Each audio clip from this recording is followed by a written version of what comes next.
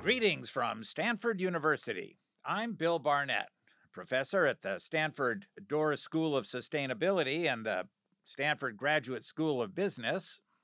I'm Ingrid Ackermann, an undergraduate in the School of Engineering. And we have with us here today Professor Marshall Burke from the Stanford Doerr School of Sustainability. Welcome, Marshall. Hey, guys. Thanks a lot for having me. Good to be here. Absolutely. And this last weekend, we were fortunate to have Marshall and his colleague, Solomon Shong, who co-chaired a conference hosted by our Global Environmental Policy Department at the Stanford Doerr School of Sustainability. And we're really excited to have you here, Marshall, to talk about the conference. Sure, and I want to start by thanking you all really for driving these conferences and being the organizing principle around which we have these amazing conferences. This one, to me, was a huge success. So the overarching principle is really thinking broadly about what we can do about climate change. And one way to think about it is there are two extremes. One is mitigation. We can fully get our act together. We can have seamless, cheap, cost-effective mitigation. Climate change goes away, problem solved, boom.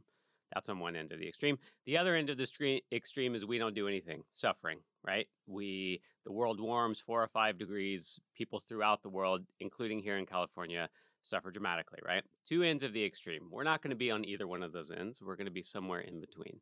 But how close we are to suffering depends on how well we can mitigate, and we are going to make some progress on mitigation. This is actually pretty well studied. It's not going to warm 4 degrees. It's likely going to warm maybe 2 degrees or 2.5 degrees, but that's still a lot. That's a lot more warming than we've seen so far.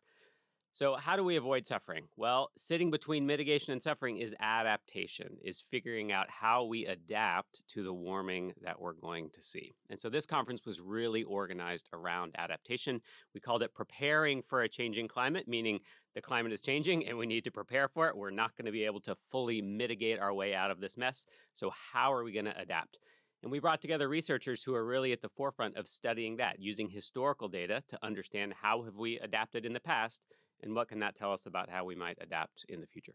I'm curious how you study adaptation. Do you mind discussing how the scientists at the conference presented their work? Was it mostly looking backwards and how we've adapted in the past, or projecting expected changes into the future and modeling how we will have to adapt? Yeah, great question. It's really doing both. Often as social scientists, we want to try to learn from history. We want to use data, from California or from the US or from different parts of the world to understand how human behavior, human choices have changed in the past in response to climatic change. And I want to highlight that we've already seen a lot of climatic change. So we might be expecting 2 to 3 degrees Celsius total warming from climate change, as I mentioned. We've already seen almost 1.5 degrees, right? So we have seen a lot of warming.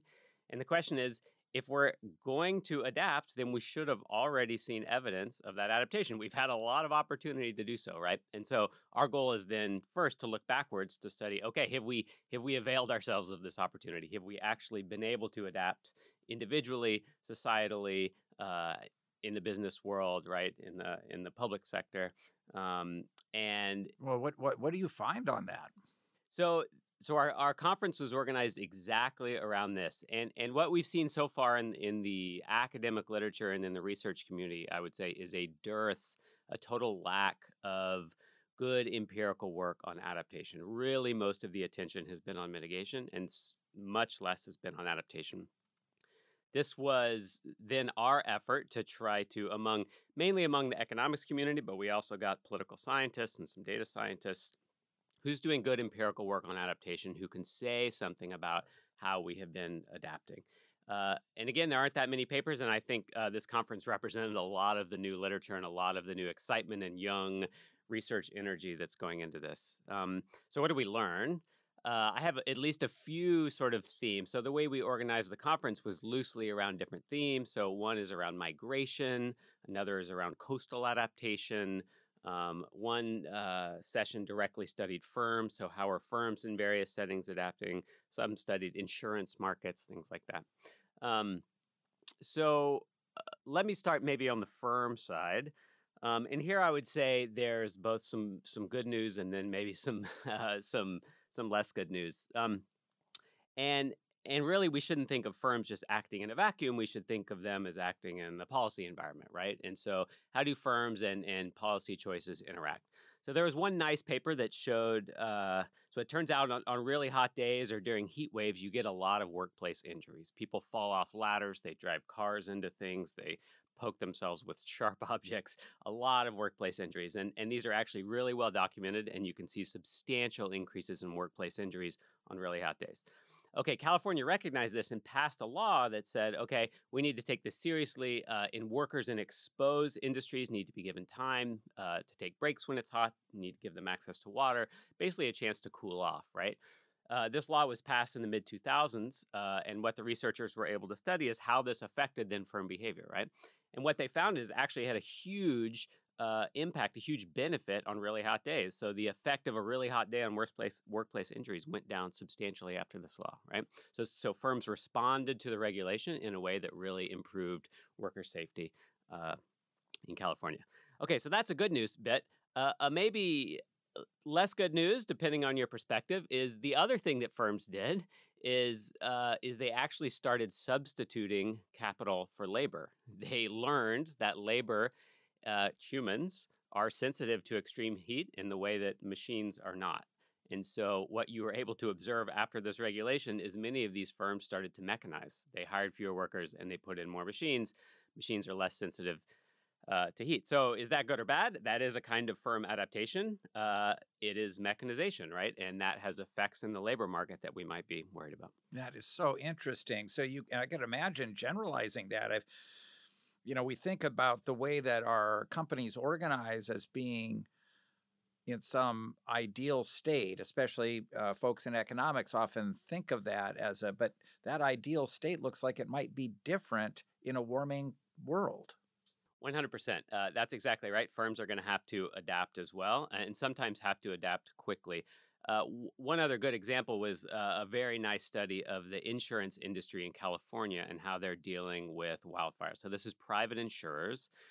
And really, what the study found is that insurers are really struggling to figure out how to price wildfire risk. So, if you live in California or in the West, you know that wildfire risk is driven largely by a warming climate and is changing just dramatically. We've seen just in the last 5 years remarkable uptick in wildfire activity. Okay, we think of insurance as a frontline adaptation measure or policy, right? We need to be able to insure ourselves against these disasters. The risk of wildfires changing so quickly that it's very hard to price this risk. And so you find firms with wildly different models or expectations about what the prices should look like. And then a lot of firms that are really offering policies at the wrong price, either too high a price and then no one can get insurance, or too low a price and they're left holding the bag. So the insurance industry around wildfire in California is really, I would say right now, struggling to adapt to this rapidly changing climate. That's really incredible. Because when you think about it, as studying California, the good news there ought to be that we have reasonably well developed markets for financial instruments such as insurance. What does that mean for the world? Of course, we see wildfire risk increasing worldwide because of climate change. Yeah, it's a great question. So to us, and again, going back to the conference, a couple of papers nicely highlighted the important role that the public sector can play in helping the private sector adapt. So one area is in the role of information provision. So thinking about wildfires, the government has done this for a long time for floods, right? We provide flood maps. We tell insurance markets where floods are likely to happen and are not likely to happen. And these have been central in insuring floods for decades now in the US. We do not do that for fires, and the government could. We could come up with a public model of fire risk, and that could help price insurance.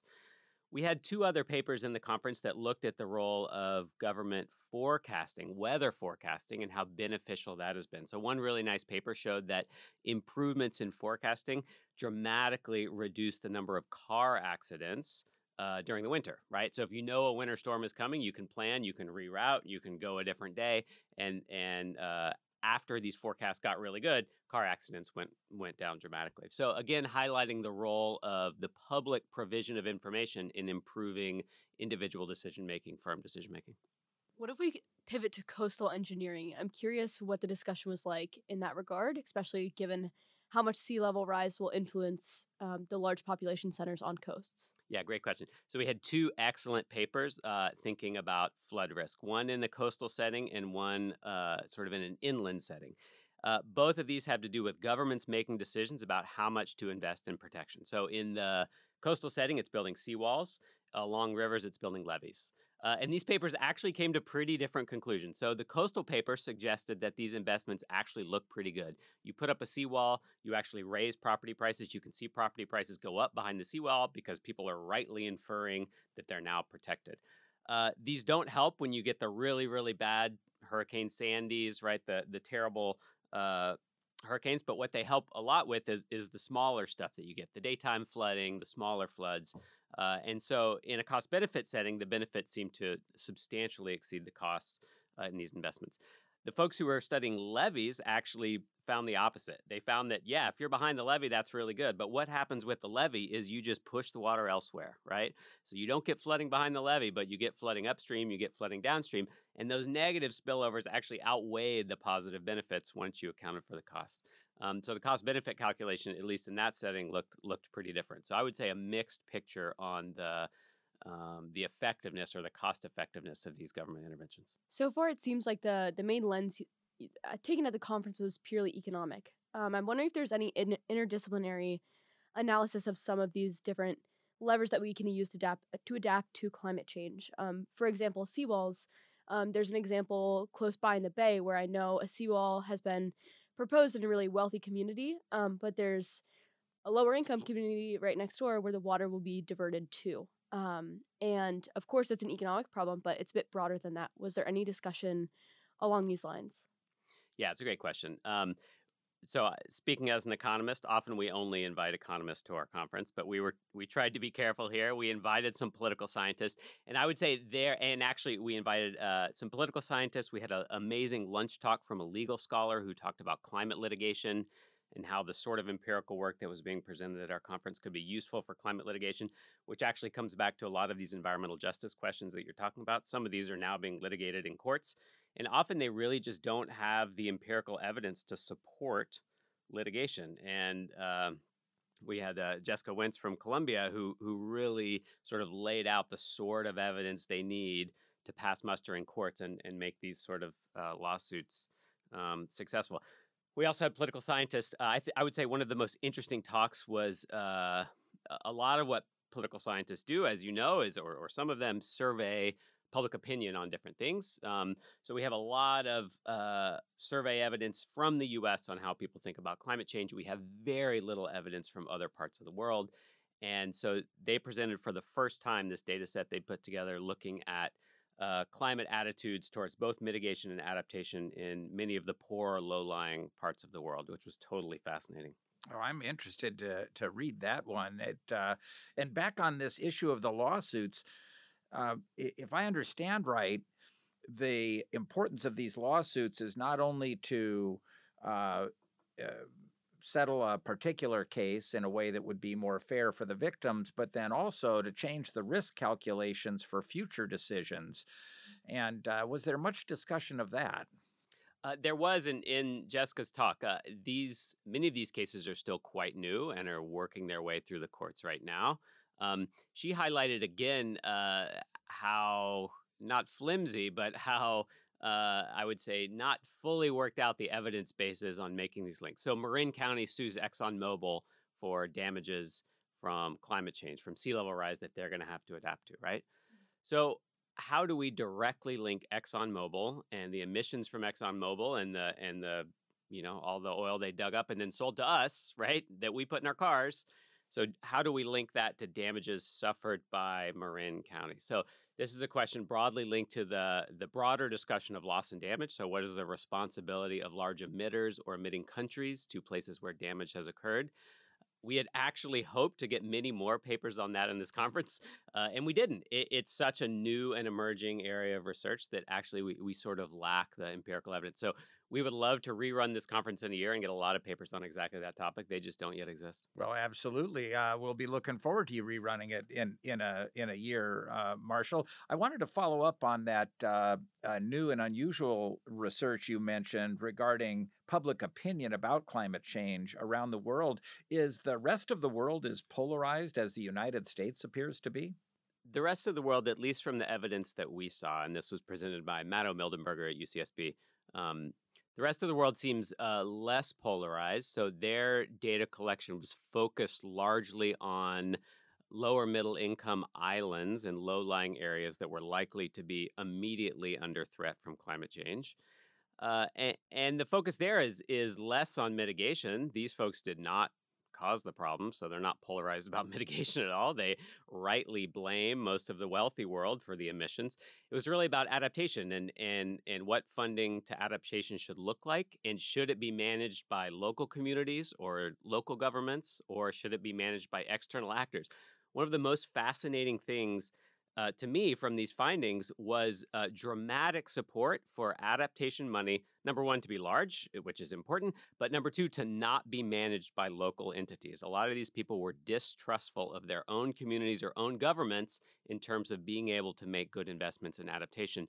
They wanted these to be managed by international institutions, the external community. So they wanted the money to come in, but they wanted it to be managed from what they thought to be responsible actors external to their own country, which to me was actually pretty surprising. That's interesting. This past summer, I did research in Palau and conducted a lot of social interviews regarding climate change adaptation and if people would trust the government to handle funds coming in to address climate change, and definitely noticed some of those same themes. Okay, yeah, then fully consistent with what Matto showed. It wasn't universal. Some wanted local control, but others, I think, yeah, wanted the rigor, what they perceived to be the rigor of external control. Yeah, I found somewhat of distrust in the government for handling the funds, but definitely the local communities would want to be involved in the adaptation plans, because at the end of the day, it is their land, their water, their environment that will be impacted by these challenges. That sounds exactly right. I think that's highly consistent with what Matto presented in the conference. Yeah. Well, yeah, Marshall, we're going to bring it to a close, but before we do, any other reflections on the conference? It was really exciting for Saul and I to see the amount of excitement in this area on the research front. This is still sort of a research frontier. Again, as compared to studying climate mitigation, we know a lot less about adaptation. The point of this conference was to try to bring together folks who are looking at it. And again, if we can run it in the future, we can then sort of endogenously promote research in this area. You know, having Stanford as a leader in this area, I think would be really great. A lot of young research talent really excited on these questions. And so to me, the conference was really, really energizing. We absolutely will run this one again next year. Marshall, thanks so much for your good work. Thank you, Ingrid. And to all of you listening, until next time. The Stanford Initiative on Business and Environmental Sustainability podcast series is sponsored by the Stanford Graduate School of Business and the Stanford Doerr School of Sustainability. Music by Charged Particles. That's Caleb Hutzler, Mike Rock, and John Krosnick.